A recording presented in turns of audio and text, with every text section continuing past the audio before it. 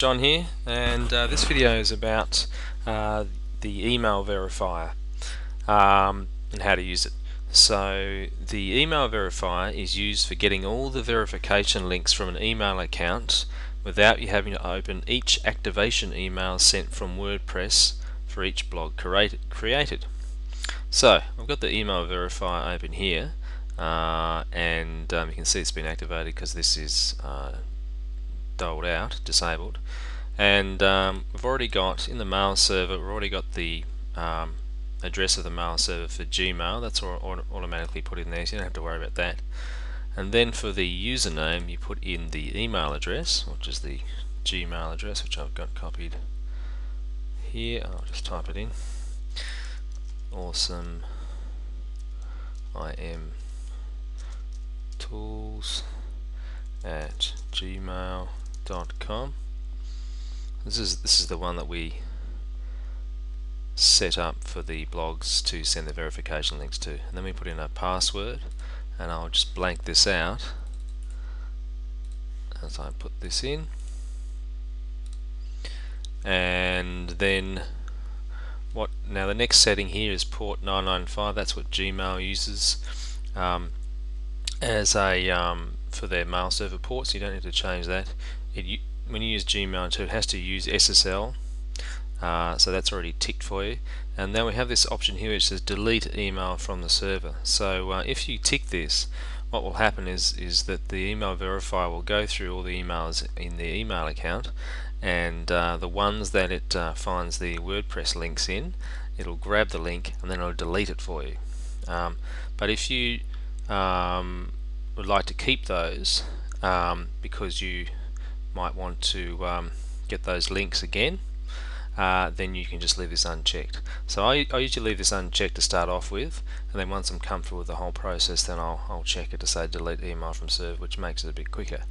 Now I've also set up a Gmail address here. You probably noticed in the other videos that I used a different Gmail address, and I'm using a new Gmail address here, so that which is just dedicated to creation of these blogs, so it doesn't mix it up with all the other stuff that I've got in there.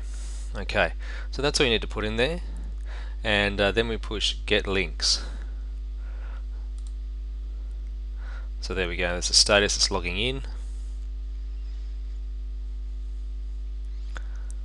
Oh, and there we go, it was very quick. So there we go, so these are all the links that it's got from all the email addresses. And so all we do now is we save this,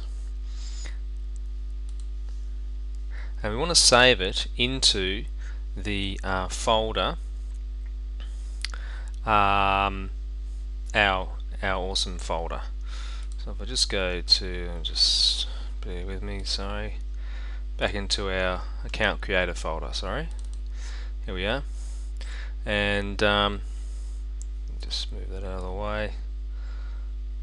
Okay, now we want to save it. We want to save it into the verifylinks.txt. Now you see there's already a file here, but if there isn't, you need to create one called verifylinks.txt, and it must be that name. The reason why is because the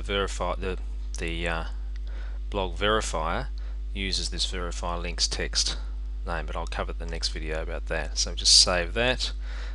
Yes. And so we've done that, and I'll just show you, if we have a look at the verify links, and there are all the links there,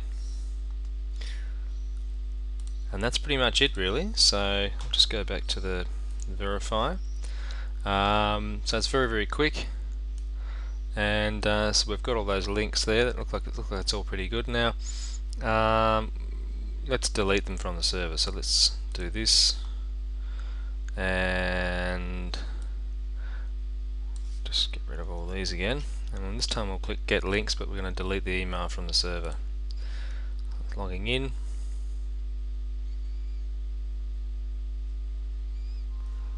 and we'll just go and check. I'll just bring up my Gmail account,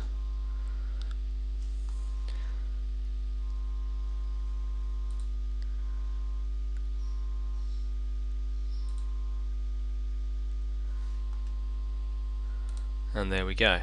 So that's pretty much the email verifier. very quick. It only works with WordPress links, and it's for account creation, but you can use any account you like here, any email account, but we use the Gmail account because we can take advantage of the naming of it to make it unique, as discussed in the other video. Okay, thanks. I'll see you in the next video.